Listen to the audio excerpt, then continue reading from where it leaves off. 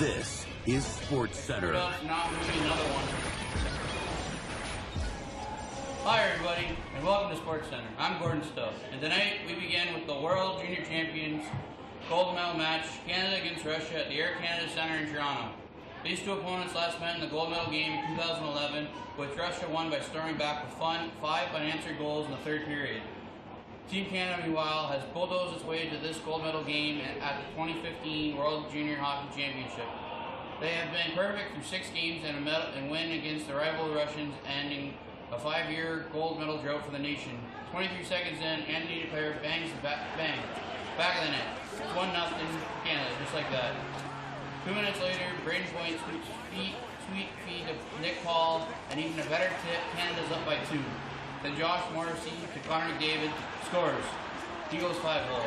After Max Domi makes it 4-1, Sam Reinhart's going to tip in Domi's shot. Canada beat Russia 5-4 and wins gold for the first time since 2009.